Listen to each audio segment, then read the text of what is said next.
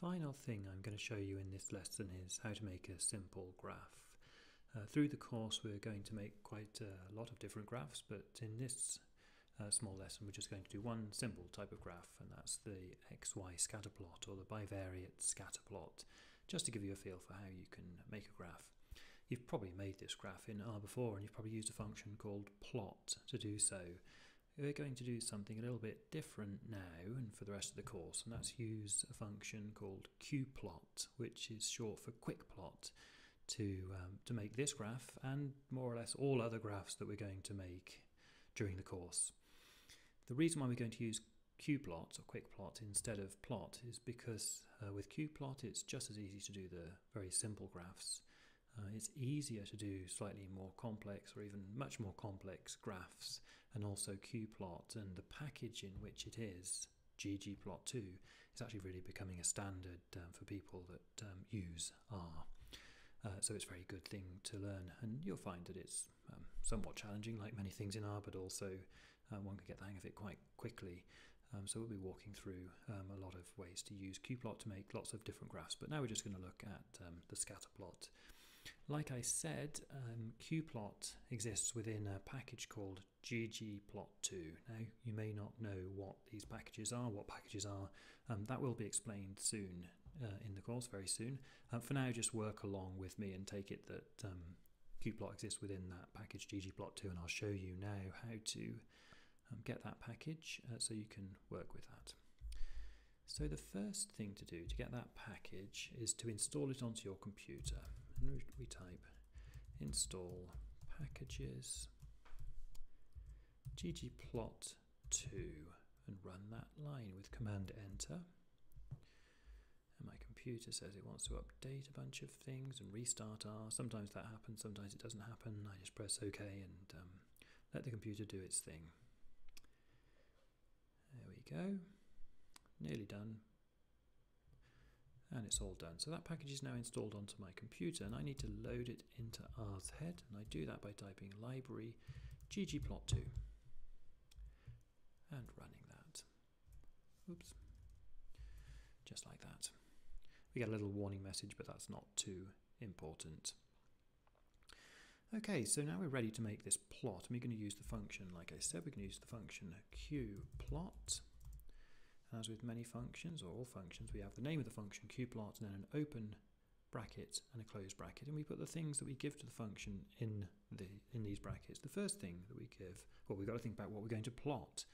Let's make a graph of x3 on the x-axis and x4 on the y-axis. Now, x4 is, it's here, it's just x3. Actually, let's do something a little bit different. Just run all that to make sure it's running. And now we'll make x4 x3 squared. Okay, so we'll make a graph of, like I said, x3 on the x-axis and x4 on the y-axis, and we just made x4 the square of x3. That's it.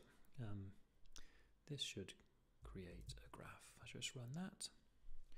Good, and in this window we get a XY scatter plot, x3 on the x-axis, x4 on the y-axis. How does qplot know which to put on which axis? Well, it's just got this convention that the first variable that we give it goes on the x-axis and the second goes on the y-axis. We can see that by default, the default behavior of qplot is to make a scatter plot with points corresponding to the data. So that's what we have.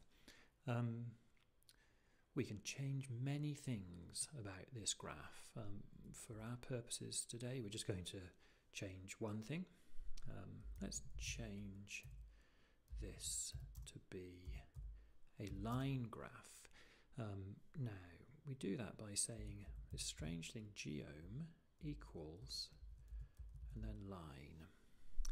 Geom is short for geometry. That's like what geometric shape do we want the data to be represented by. The default, like we said, was points. And now we're saying, instead of points, please make the geometry a line. And the line is in these double quotes. Let's run that, command enter. Perfect, and we get a line. Super.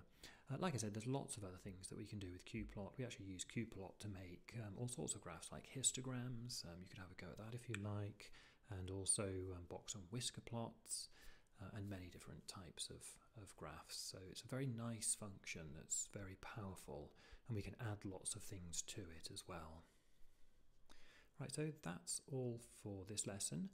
You should know that you should have R now and be getting comfortable writing instructions in a script file, not typing them into the console, but sending the instructions from the script file to the console. You've got some experience of several different instructions, kind of simple maths through to using functions like the log function and qplot. It's really important that you're comfortable with this, because this is the foundation of your R life, and making sure that you're comfortable with it is going to make you have a much more comfortable life and enjoy this course much more. So if you don't understand something, get on the discussion forum and ask questions about it, and we can work that out.